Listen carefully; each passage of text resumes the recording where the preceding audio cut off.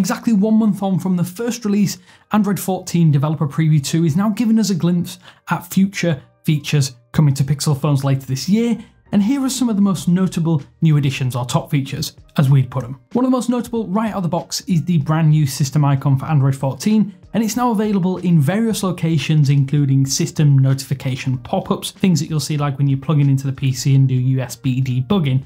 This little NASA-inspired logo that you may have actually seen bandied around and visible in all kinds of marketing material is now used here. Sadly though, it doesn't quite extend to the Android Easter egg, which at least at this stage is not available, so expect that in a future beta update.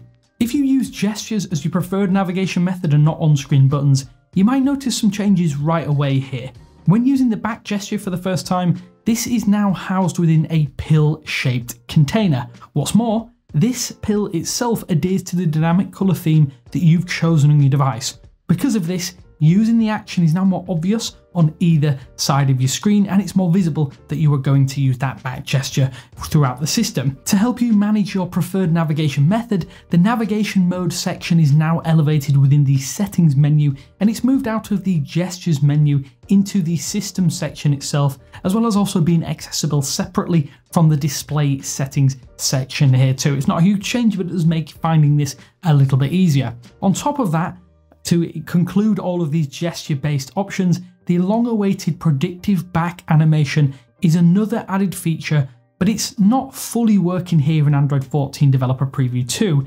It's only really available within the settings menu, and when you activate the back swipe gesture in areas such as the settings menu as I mentioned, you'll sometimes see the previous section. It doesn't necessarily work flawlessly at this stage, as it often doesn't work as intended at all, but it is available and it's likely to be updated and kind of progressed as the developer previews increase in consistency. Google is also improving the security and privacy menu that was actually introduced back with Android 13 here in this latest developer preview. Drop-down menus have been completely replaced with dedicated pages for each individual section. That means when selecting a section such as the app security, for instance, you'll get a unique page view with a prominent header image to symbolize or indicate what is being offered. Every section within the settings page has that unique themed image too. That's not all though, as the more security settings and more privacy settings sections, which were found in previous versions, have now been merged into a unified more settings pane for full access, making it a little bit easier as well for you to just access all of those functions in one convenient place. As you probably already know, Material You favours a rounded, bubbly aesthetic, and that is also an area of focus here in Android 14 Developer Preview 2. You might notice this most prominently when making selections within the settings menu, and after tapping a section, the chosen area will be highlighted.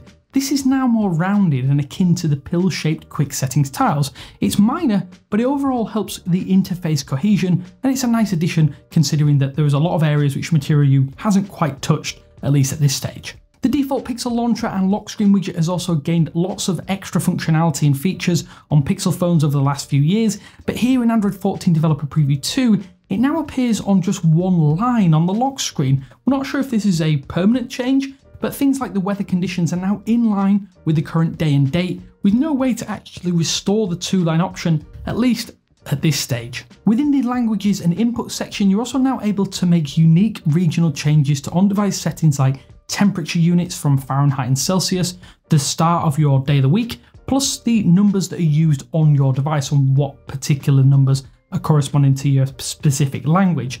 This also stacks with the existing per app language settings and now gives you full control over your system's localized experience, which makes things a little bit more intuitive right out of the box as well. Android 14 Developer Preview 2 also includes a new feature called Flash Notifications, which will let Pixel owners emulate that long-lost notification LED, at least in an upcoming build.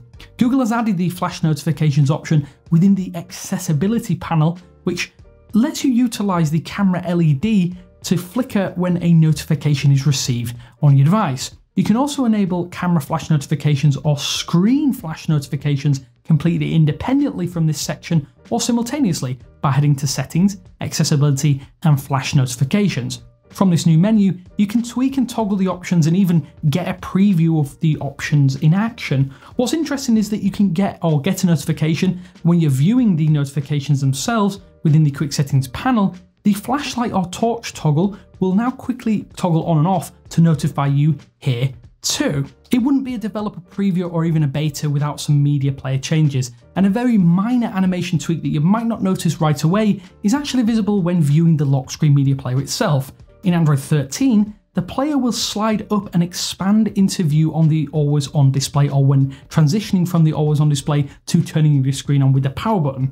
Here in Android 14 Developer Preview 2, the media player will actually slide down before being accessible when doing this same gesture. It's not exactly massive, but it's a nice touch nonetheless. And now when you toggle or interact with the player using the available controls, you'll also see a wave glow animation effect when these have been activated. Google has also restored the glowing animation effect when audio is playing that was actually added back in Android 13 QPR Beta 2, but has since been removed in those successive public betas. Both glow effects will use a complementary colour of the album art or media being played for full cohesion. The changes continue as well with the media output switcher. This area will now show any nearby available speakers and cast enabled devices. What's more, the volume control slider now has a new icon to indicate that audio is muted on your device, and you can still slide that and increase the volume as you need it. The wallpaper and style section is obviously a hub for all of the customization available on the default Pixel launcher. It hasn't received an overhaul here, but there are some minor changes and new options available to you. One such change is visible when setting a wallpaper on your phone. When using this option, you can quickly enter a full screen preview of your chosen image. If it's from the default image repository on your device, then you'll spot an upper right information and set wallpaper toggles. Tapping that eye icon will pull up a pop-up panel with the image title and some basic metadata with the image itself in full screen. Saved images, if you do choose those, will simply show a title and any metadata if they are available, but it isn't working perfectly just now. On the wider wallpaper and styles app section though, there is a brand new option that you'll spot, and this is the clock settings option. It appears that Google will let us pick a custom clock on the lock screen at some point in a future update.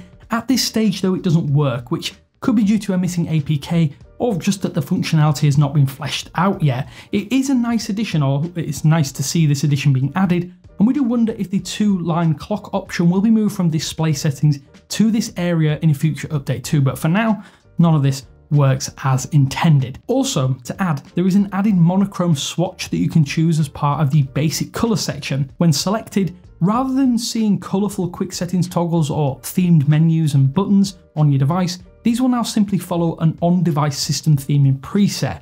In light mode, you'll get milky white buttons, and when in dark mode, these active areas will be in a grayscale or grayscale options. This might be a perfect option for people out there that don't want complex color combinations on their device and maybe don't really care all that much for dynamic color as it currently stands.